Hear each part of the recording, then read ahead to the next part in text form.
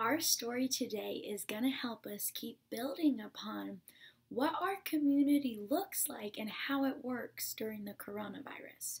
And so, our social studies question that we're going to add to our brain today asks us this: what are characteristics of role models in our community? Yeah, and what do we think a role model is? Has anyone ever heard that word before? Yeah, a role model is maybe someone we look up to, something that they do or something that they say. Wow, it really means a lot to us, and we think that they do awesome things, and so they might be our role model. They help make the community a better place. And so while we're reading our story today, called Maybe Something Beautiful, we're going to think about what are some role models in our community doing, and why are they role models during the coronavirus? And so to help us better understand the text, we're going to keep going through our story elements. Remember, at the beginning, we're going to find out about setting and characters. Very good. Give yourselves a hula hula. Hula hula, hula hula. And then in the middle, what do we get to learn about? Oh, the problem. But at the end, there's going to be a solution. Very good. So put your reading brains on. Sitting up so straight and tall. Maybe something beautiful. There's the title page. The title's so important that they write it twice. Yeah, and this story says how art transformed a neighborhood. It's actually based off of a true story, which means that this really happened in a city in California, and then the author and illustrator wanted to share it in a book. Okay, so this is the beginning. Let's look for character and setting. In the heart of a gray city, there lived a girl who loved to doodle, draw, color, and paint. Every time she saw a blank piece of paper, Mira thought to herself, maybe. And because of this, her room was filled with color and her heart was filled with joy. I know I have a lot of artists in my class too. On her way to school one day, Mira gave a round apple to Mr. Henry, the owner of the shop down the street. She gave a flower to Miss Lopez, the lady with sparkling eyes. She gave a songbird to Mr. Sachs and a red heart to the policeman who walked up and down the streets. On her way home, she taped a glowing sun onto the wall, hiding in the shadow. Her city was less gray, but not much. I noticed that the illustrator made everything in the community gray except for her pictures and the characters. Yeah, so we know some of the characters so far. What are they? We've got Mira, yeah. Policeman, Mr. Sachs. When we use the name of characters, it helps us remember the story. Mr. Henry, Miss Lopez, and when she hands them her illustration, I think their facial expression changes.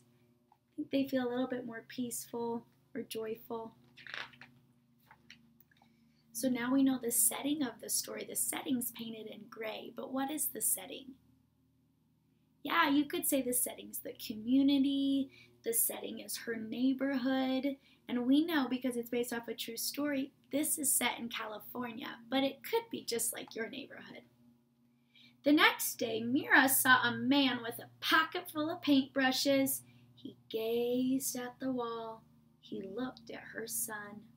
He held his fingers up in a square and peered through them.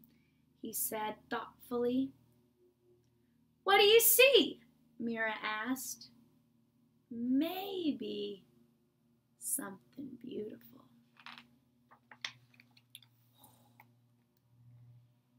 Then, just like that, he dipped a brush in the paint. Bam! Pow! The shadow scurried away. Sky blue cut through the gloom. The man's laughter was like a rainbow spreading across the sky. Who are you? Mira asked. I'm an artist, he said, a muralist. I paint on walls. I'm an artist too, she told him. He handed Mira a paintbrush. Then come on. So their tools are paintbrushes. That's a compound word. Paintbrush, paintbrush. Let's see what they do with the paintbrushes. Mira dipped it in the loudest color she saw. Yow-wee! The wall lit up like sunshine. What's happening to the setting? What's happening to the community? Yeah, it's starting to get colorful. It's starting to brighten up. So I think Mira, in the middle of this story with the muralist, saw a problem. What was their problem? You're right. Oh my gosh, give your brains a kiss. So smart. Their problem was that their community was really gray. There wasn't a lot of joy being spread. Now let's continue to read about how they solved this problem. So we were at, it's okay to reread. I'll reread this page.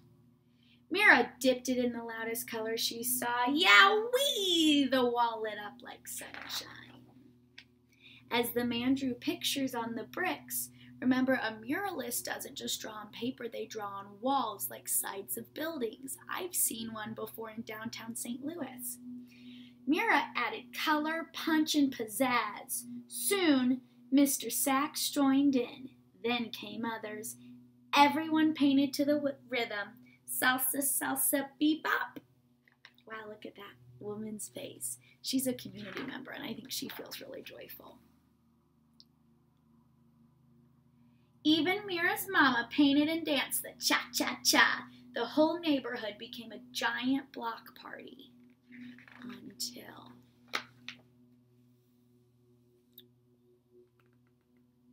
the policeman walked up. Excuse me, he said. The music stopped. Mira put her brush down. They were surely in trouble. The officer cleared his throat, then paused. May I paint with you? He asked. So Mira handed him a paintbrush, and the music started again.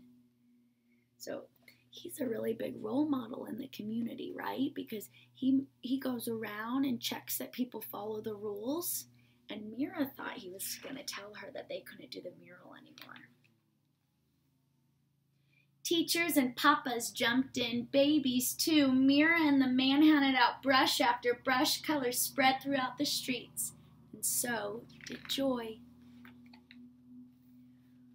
Wherever Mira and the man went, art followed like the string of a kite. After they colored the walls, they painted utility boxes and benches. They decorated sidewalks with poetry and shine, and everyone danced. Together they created something more beautiful than they had ever imagined. Look at those faces. So much joy, so much positivity. When their clothes were splattered with millions of colors, everyone sat down to rest, except the muralist. His eyes sparkled.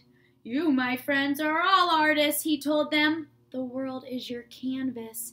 Canvas is like a thick paper that you can paint on, but he's a muralist, and so he's saying you can paint anywhere and be an artist.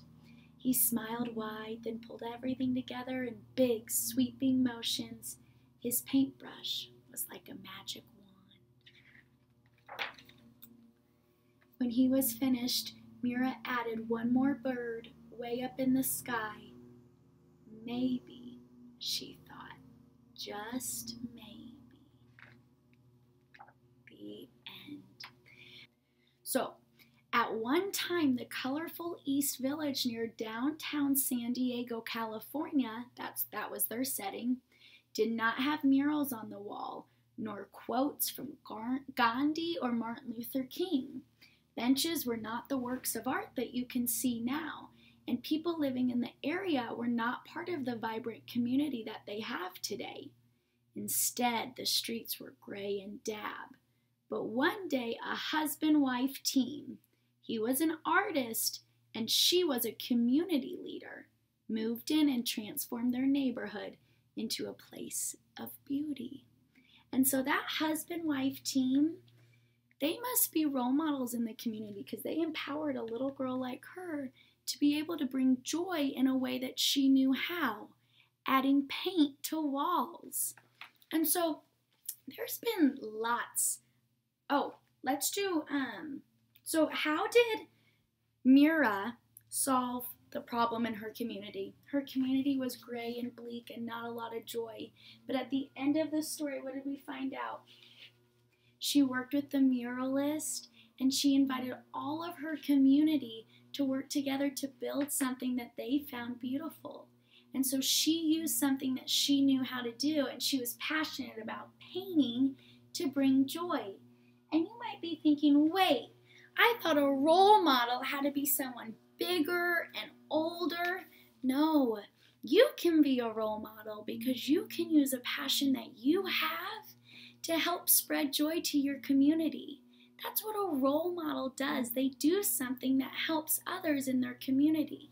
And so when we think about the coronavirus, I have lots of role models. I think about people who are making masks for other people in their community to stay healthy.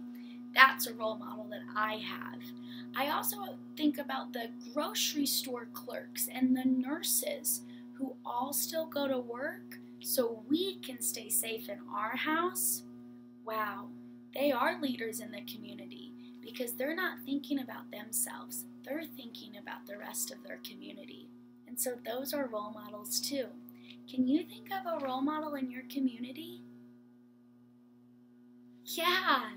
If they are doing something that helps our community, especially in a time of need like right now, they are a really good role model, and maybe you could write them a letter to let them know that.